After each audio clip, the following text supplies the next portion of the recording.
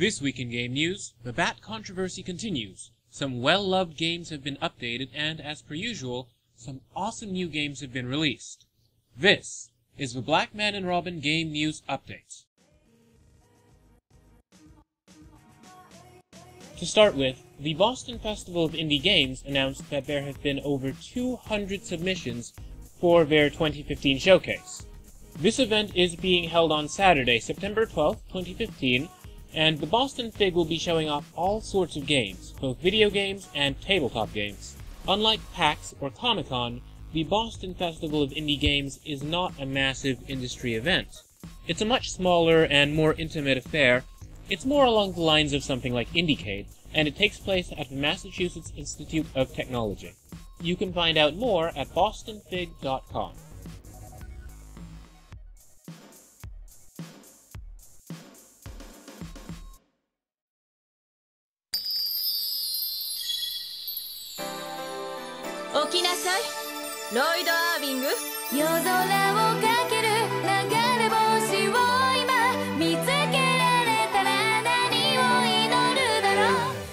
Are you a PC gamer who loves JRPGs? Great news. Tales of Symphonia is coming to Steam.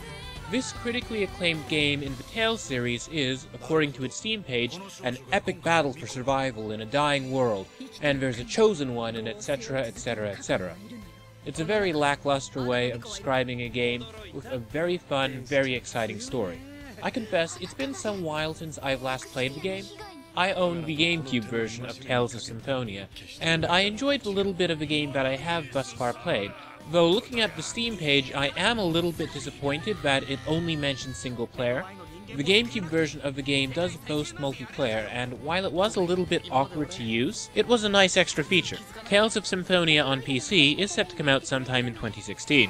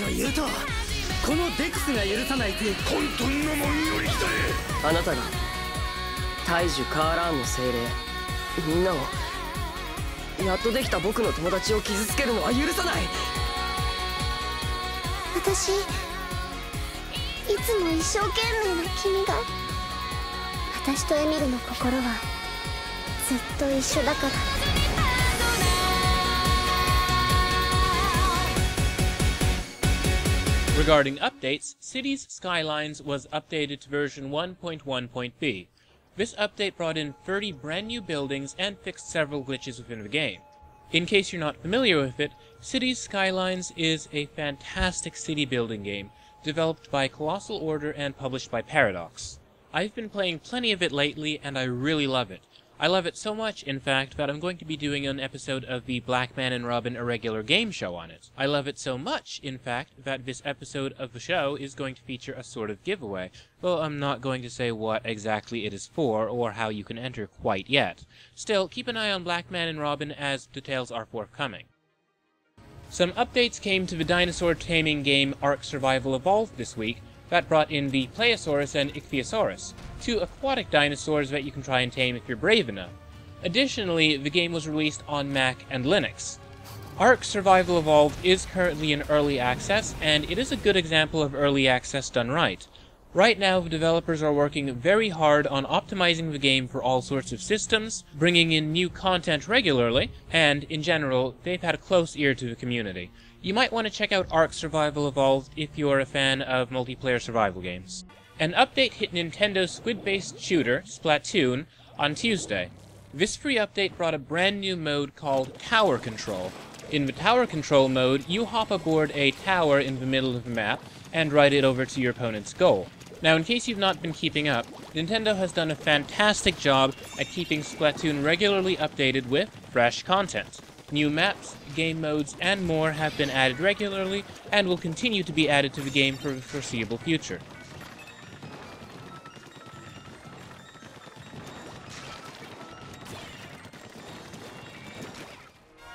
When the bombs fall, most shelters will provide minimal protection against the horrors of nuclear war. Last month, right after their E3 conference, Bethesda announced Fallout Shelter for iOS, a free-to-play base building game that seen great success. The game is available for people with iDevices, and while we're not currently sure of when exactly it's coming to Android, Pete Hines, who you may remember from Bethesda's conference, revealed on Twitter that the Android version of the game should be out by next month. Fallout Shelter has thus far been a critical and commercial success. Even though it's a free-to-play mobile game, it's been designed not to be exploitative, but to be fun first. As a result of this, tons of people are playing the game and really love it, and it's made Bethesda money. If you'd like to learn more about how to make a free-to-play game that doesn't suck the life out of its users, you might want to check out the episode of the Blackman and Robin Irregular Game Show titled The 5 Commands of Free-to-Play Games. Yes, I'm absolutely obligated to say it like that. In sad news, development has ceased on Mojang Scrolls. This fantastic digital card game saw a full release a couple of months ago. After the big Echoes update that hit a few weeks ago, however, Mojang has made the decision not to add any new content or features, but they will continue to work the meta. They've promised that the game's servers will continue running until July 1st, 2016, and that future proceeds will go towards keeping Scrolls playable for as long as possible. Why is this happening? According to the blog post, the game has reached a point where it can no longer sustain continuous development. Essentially, Microsoft, the company that now owns Mojang, likely decided that Scrolls was not worth supporting, in spite of the fact that Scrolls wasn't advertised or promoted in any capacity. This is the sort of thing that I worried about when I heard that Microsoft was buying Mojang. It seems that they really bought the company for the sake of having a Minecraft factory, perhaps expecting every game from Mojang to be a runaway success without any real marketing behind it. Personally, I'm saddened by this. I'm a huge fan of Scrolls, and I didn't think I could care about any sort of card game until I began to play Scrolls. It really opened me up to a new genre. It's a real pity, but it looks like Microsoft bought Mojang and decided to throw their artistic integrity out the window in favor of profits. Hopefully they don't do something stupid in the future like a free-to-play microtransaction Minecraft MMO. For the time being, I'm just going to keep enjoying Scrolls until it shuts down. The Bat controversy continues. According to an anonymous QA tester speaking to Kotaku, the PC version of Arkham Knight has been like this for months, and all the problems we see now were the same, unchanged, almost a year ago.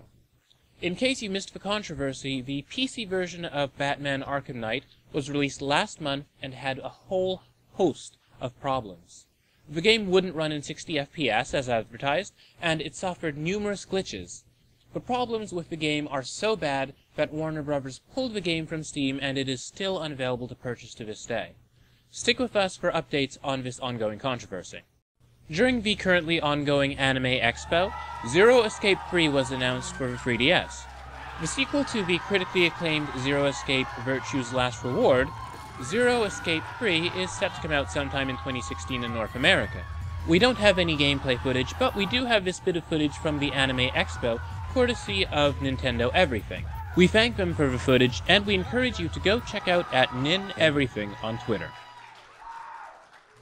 Set to be released on July 7th, 2015, Rocket League will be free for PlayStation Plus members. The successor to 2008's Supersonic Acrobatic Rocket-Powered Battle Cars, or SARP-BC, which sounds like a paramilitary organization, Rocket League is a game that's a lot like football, but, well, it's not exactly. It features rocket-powered cars zipping around an arena trying to shoot a soccer ball, or football depending on where you're watching this, into a goal. In addition to being released on the PlayStation 4, Rocket League is also coming to PC on July 7th. If you're a PlayStation Plus member, you'll also be getting the following games for free. Check it out. Styx is all about infiltration and assassination. I mean, he's a 200-year-old goblin, so he has a lot of experience with this sort of thing. Put it to good use. Next up, Mousecraft, which is also available on PS3 and PS Vita. Help a bunch of mice get to the cheese by stacking together different block types and solving puzzles. This game may or may not feature a crazy cat scientist, so I am totally on board. Now put your hands together for Entwined, which is also available on PS3 and PS Vita. Guide two souls embodied in a bird and a fish through 9 lifetimes of experience. It's a surreal and beautiful journey to bring these two together, because when two people fall in love, they turn into a dragon. Changing gears, we have a free PS3 game for you in the form of Rain. This beautiful, heart-aching adventure follows a ghostly young boy following an invisible girl through town. Unique mechanics and a melancholic story make this one a very special treat. And lastly, feast your eyes on this PS Vita game for the month, Geometry Wars 3: Dimensions Evolve. This series was a defining milestone for the shooter genre, and Dimensions Evolved brings that high-intensity gameplay all the way to PS Vita. With dozens of new levels, this shooter will keep you challenged for a good long while. As always, Plus members get free games alongside other benefits, including exclusive discounts on PlayStation Store, online game saves, automatic game updates, and online multiplayer on PS4. These games hit PS Plus on the first Tuesday of the month, but keep your eyes on PlayStation Blog to see the other benefits PS Plus has to offer. Alright guys, here she is. The PlayStation Nintendo Super Disc. In other PlayStation news, a prototype of the original PlayStation, one that was designed by Sony in conjunction with Nintendo, has surfaced. It looks like a CD drive from an old PC got loose and shoved itself inside an NES. Shared by Analog Boy of Reddit, the console comes with a CD and cartridge, though it's unknown what's on either. According to Diebold, his father, who used to work for a former Sony executive, held onto the console after his boss was getting rid of it. The prototype units from those delicate days when the SNES was to be expanded with CD-ROMs have all been, on the record, destroyed. Apparently, however, we have a survivor. As of yet, the system hasn't been plugged in. That said, Diebold promises to keep us updated on the console and his exploits with it. Random power cables in there. On the bottom here, all we have is this extension port and this sticker, a Z or a 2, I don't know. Looks like there's a couple bolts here, but I'm not really trying to start taking it apart either. Let's see. Put this down. Here's the controller. Sony PlayStation, but what's this? Oh, Nintendo. Looks like a Super Nintendo controller, but I'm not really sure. I haven't played one in forever, so. V.Next, a game that I've had my eye on for a while, has just hit Kickstarter. Set in a dark, futuristic version of Seattle, the game will be released over 18 weeks. V.Next, you see, is an episodic game. In V.Next, you play as a woman named Vivian Deneu.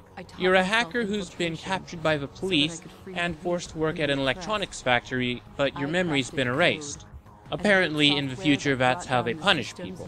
Your goal in the game is to relearn your hacker skills and to figure out who you were and why you were punished. Personally, I'm pretty excited for V.Next. I'm a sucker for all things cyberpunk, and the story sounds pretty intriguing. I also like the idea of the game being released in an episodic manner. Usually, though, episodic games are released over the course of months.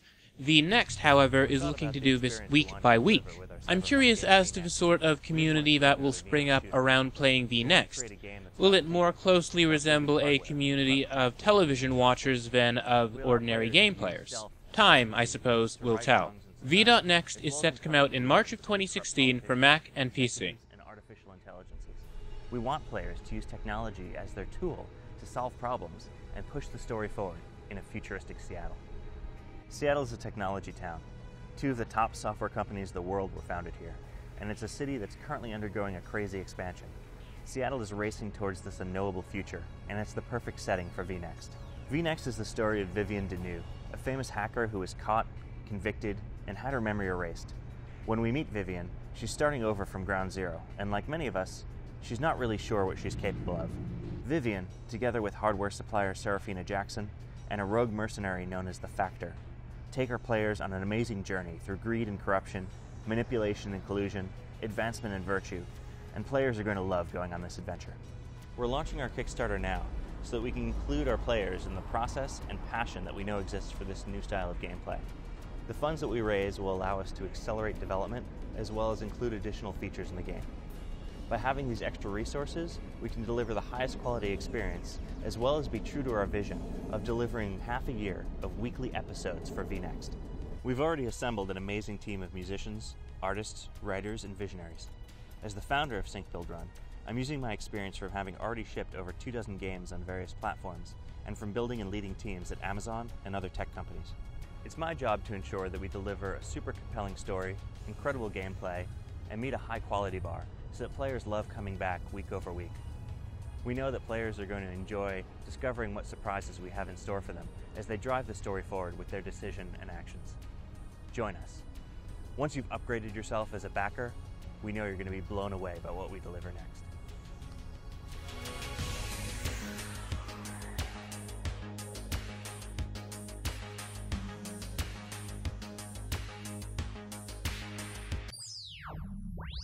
An interesting teaser trailer has just been released for a game called Void and Meddler. It's a cyberpunk game about a woman named Finn who has spent the last 2 years wandering without any memories. She hits the streets to hunt for her humanity in a cosmopolitan cyberpunk city. Are episodic cyberpunk games the flavor of the week? It seems that way because Void and Meddler is going to be episodic.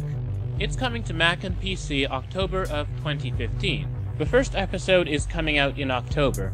There's no word on when the other 2 episodes are set to be released.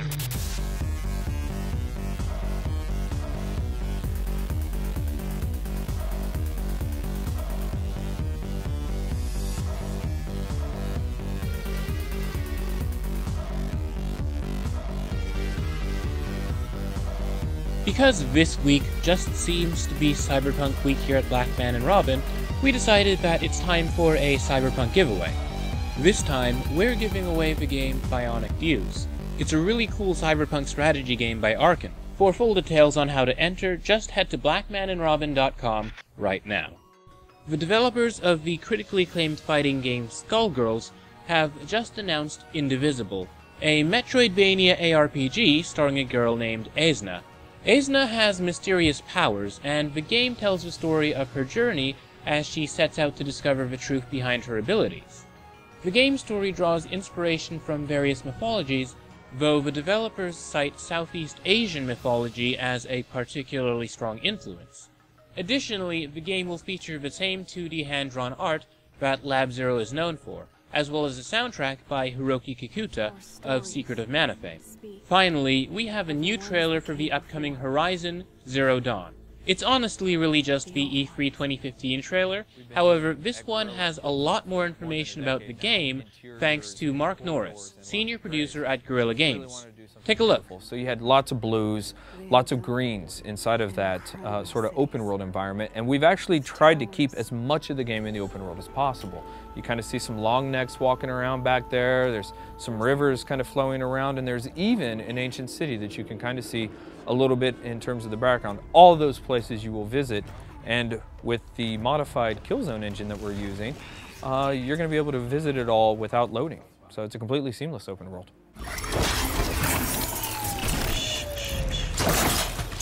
Sorry, little one. there may be a little bit of a kindred spirit between the machines and Aloy, and that's a big story element that we won't get into today. But yeah, you could probably guess that she's not this indiscriminate hunter that just wants to go around and kill things. She only does so with a purpose. Almost at first glance, you take a look at that bow and you might think, wait, that's just a regular composite bow. But then you take a closer look and you actually notice that it's a mixture. It's a mixture of elements. First, it's a mixture of elements found in the naturally occurring environment, but it's also mixed with machine parts. So machine parts are the key to Horizon Zero Dawn. They're the base of the economy, and you're going to want them because Aloy is the master craftswoman. Here we go! Oh, someone's angry! The different weapons that are involved in the screen there, you can actually, you're taking a look at that wheel. There are 4 slots on the wheel for weapons, and then each slot for a weapon also has up to 3 slots for that ammo. Not all weapons have 3 ammo types, but there are more than 4 weapons in the game that you can equip, and many of the different weapons actually have more than 3 ammo types. So it's actually a very strategic and tactical choice, and allows for a lot of character customization in terms of what exactly you want to equip and when. One of the things that makes Aloy incredibly unique is that she has this ability to understand the machines. That there was this incredibly strong weak point in the middle of the machine. It's actually called the power core. It was protected, of course, by heavy armor plates. There are actually 93 of those destructible armor plates across the entirety of the Thunderjaw. Now, what Aloy decides to do is to use its own weapons against it. She knew she could take off with an armor-piercing arrow. She could take off that disc launcher, so she stunned it with the electric arrows. Then she took off the disc launcher. She used the disc launcher to remove that armor plating. Then she used one of the incredibly scarce but very effective explosive arrows to hit that exact spot and take the Thunderjaw down. Of course, we've talked a number of times so far about a perk system or a skill tree, and so there are a large number of elements there. You do get XP from doing quests, you get XP from killing the machines, you get XP from discovering locations in the world. It's a fully fledged RPG.